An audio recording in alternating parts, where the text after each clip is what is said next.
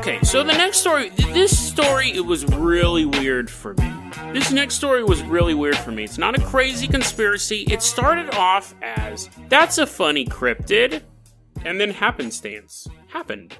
The first time I came across the story of the plant man, I just kind of stumbled across it, because I'm always looking for weird stuff. I'm always looking, obviously, that's why I have this podcast, but I'm always looking for bizarre stuff. Always clicking around, following links, rabbit holes, stuff like that. And I came across a cryptid with only one confirmed sighting. So that usually means one of two things. It's totally made up and the guy's just pulling a hoax, or he had some sort of mental breakdown or something like that. Or it's just a cryptid that we haven't seen. Now, it's usually the first one.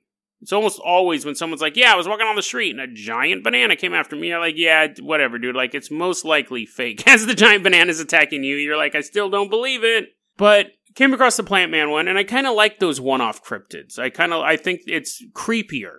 I think running into a cryptid no one else has run into, and the story being true, is creepier than running into a Bigfoot.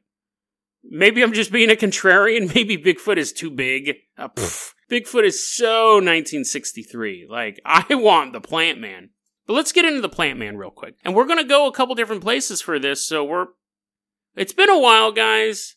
Let's hop on the Carpenter copter, because we got a lot of traveling to do. So, now you notice that the 50 cal machine guns have been replaced with something. We have giant containers of Roundup, and each of us have to take. Well, I'm piloting the helicopter. I don't know what you guys are doing, but you guys better be holding on to a giant thing of Roundup, because we got some spraying to. You got some spraying to do. Okay, I'm sorry. Yeah. I don't know if that was racist or just a bad impression, or both. The year is 1968. The place, Rivesville, West Virginia. And we're flying our helicopter over, and moving around the mountains along a trail, we see Jennings Frederick, which sounds like the name should be the opposite. It should be Frederick Jennings, but I checked my notes several times. It's Jennings Frederick.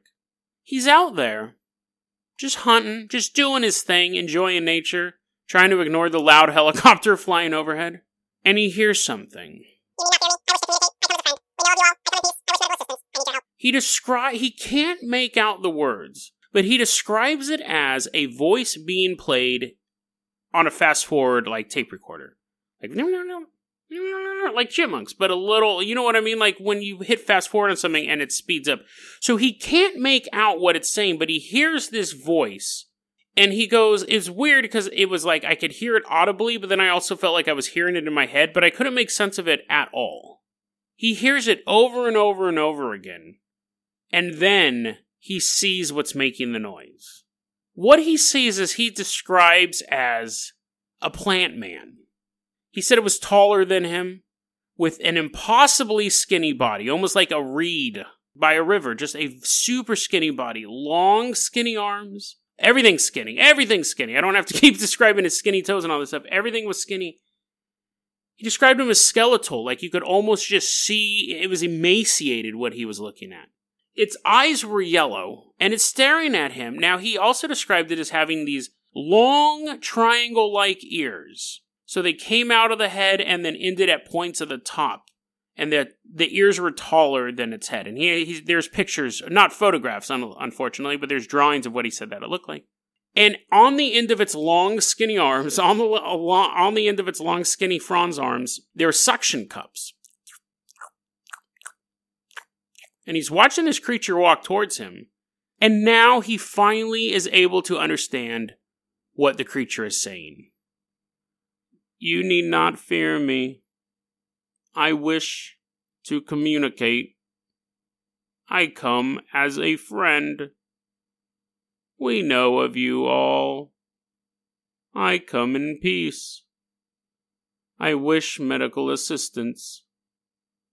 I need your help. At that point, he realizes now what it's saying. At the point where the creature says, I need your help, the suction cups open up, and there's needles inside of the suction cups where the hands would be. It reaches forward, grabs him by the arms, and begins draining blood from Jennings. And Jennings described it as impossibly strong. He couldn't get away, but he could feel blood being sucked out of him. A short while later, I mean, he didn't sit there for like a half hour and be like, so, come here often. Like, it was a quick suction. The creature lets go, and then, according to Jennings, takes strides away from him up to 25 feet. So his stride, he was basically doing these huge, giant steps. He runs over this hill, and at that point, Jennings hears a super loud humming coming from the other side of the hill, and he suspected that was its vehicle. Whatever it was, UFO, underground drilling machine, Carpenter copter version 2.0, he doesn't know. He leaves the area. That happened in 1968, and it's interesting because that story came out, and there was like articles in the newspaper, and there was sketch artist drawings of what the creature looked like.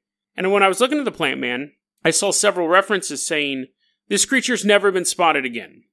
So was it made up? Was it a one-off cryptid? Was it an alien? Nobody knows. But this creature was never spotted again. It wasn't spotted again in the area. Wasn't spotted again at all. And I go, that's an interesting way to start an episode, just a short little story about a cryptid. Now, when I was looking for more information on the Plant Man, I found something that's kind of similar, but maybe a little unrelated, a little funny. 1966, so 2 years earlier, in Newport, Oregon, 3 girls were walking around in the forest, and they see what they describe as 3 walking tree stumps moving through the forest as well. They had no head, no arms, just root-like legs, and they're walking around.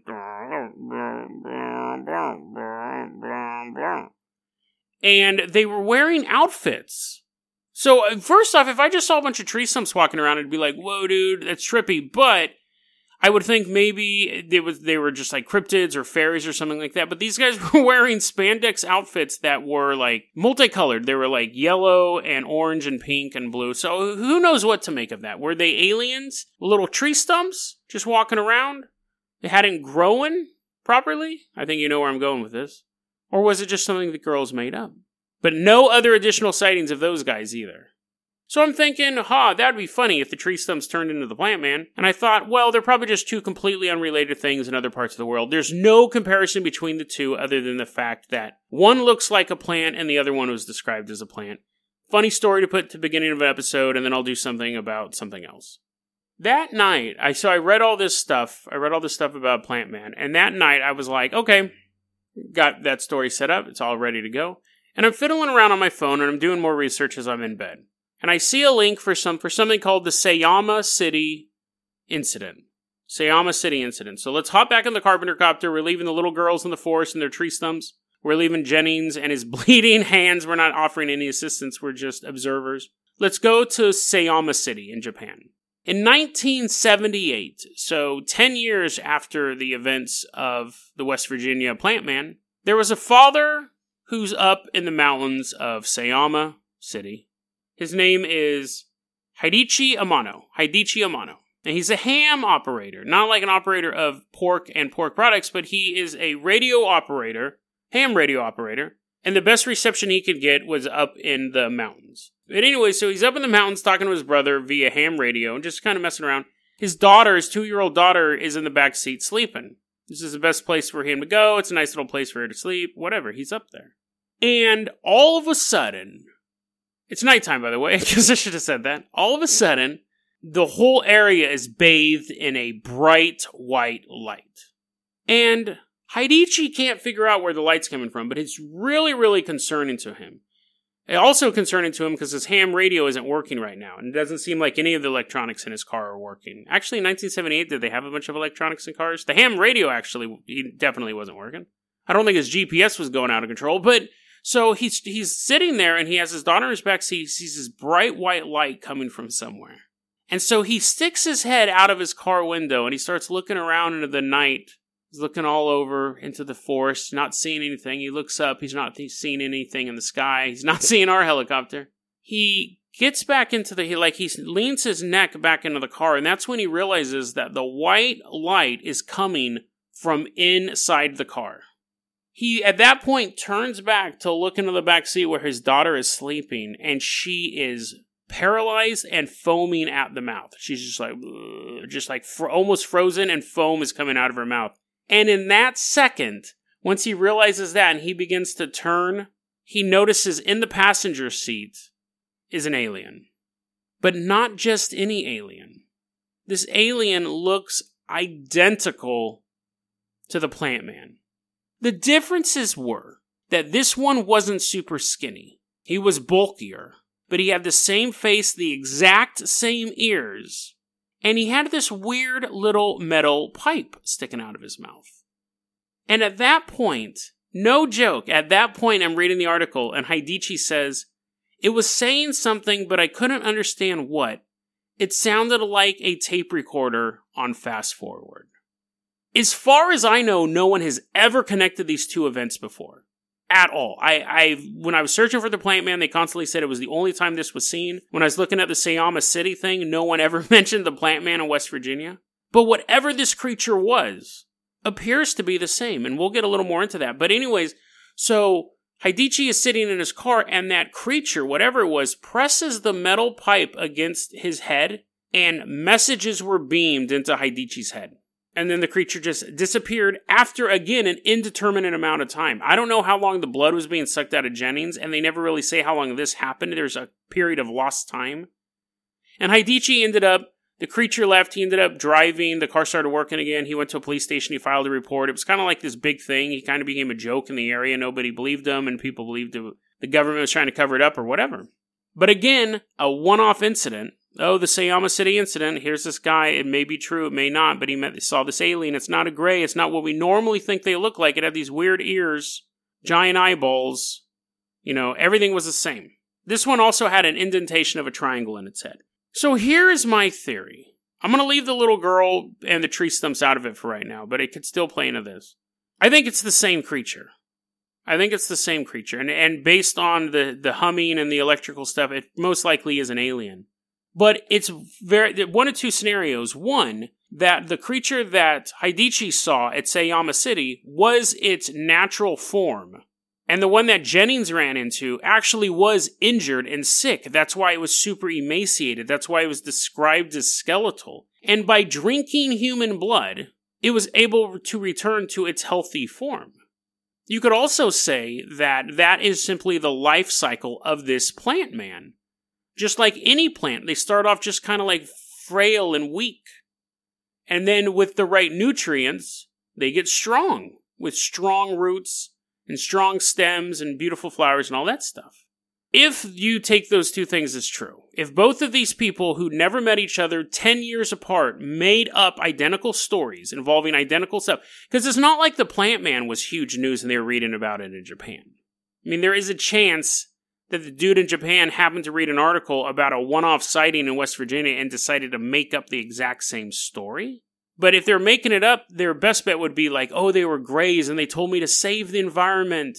They told me that we needed to conserve energy because that's all the gray aliens say nowadays. But if we follow the thought line and let's throw the little girls in here too. These aliens land and they're basically just stumps. They're root systems. And then they begin to grow into what the plant man, the guy saw in West Virginia. The emaciated saying, I need medical assistance. To its natural, more powerful form, which is what we saw in Sayama City. There's only one nutrient that these guys drink in this story. There's only one thing, if you follow that thought line, there's only one thing that alien needed to be strong. And that was human blood. Are there plant-like aliens walking around drinking humans' blood to nourish themselves? The idea of aliens drinking blood or using body parts or harvesting humans and stuff like that, that's not a new idea. That's been around in the lore for a long time. But generally, that's what they do on their spaceships. They abduct you or they do it in some sort of clinical laboratory or something like this. What the story of the plant man suggests is that you could be out in the middle of the woods and get attacked by one of these things. The story of the plant man in West Virginia really no longer seems like a one-off cryptid. It actually seems like it's connected to the Sayama City UFO incident. And it needed a little bit of human blood to get itself to grow to its normal form. At the end of the day, may it turn out that humanity, the greatest life form to ever walk across this planet, someday will just become plant food for a race from beyond the stars. That was a clip from our daily podcast, Dead Rabbit Radio. Dead Rabbit Radio is available anywhere that you listen to podcasts. It's daily paranormal, conspiracy, and true crime news. If you want to hear the full episode that this clip came from, check the link below.